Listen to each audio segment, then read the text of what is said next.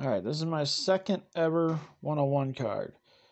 So this is the artwork that this guy did that's on the back that signed this.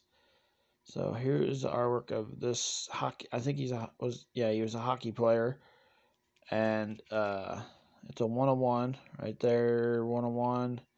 So I'm the only person that's got this one. And this is the artist that did the painting on the front.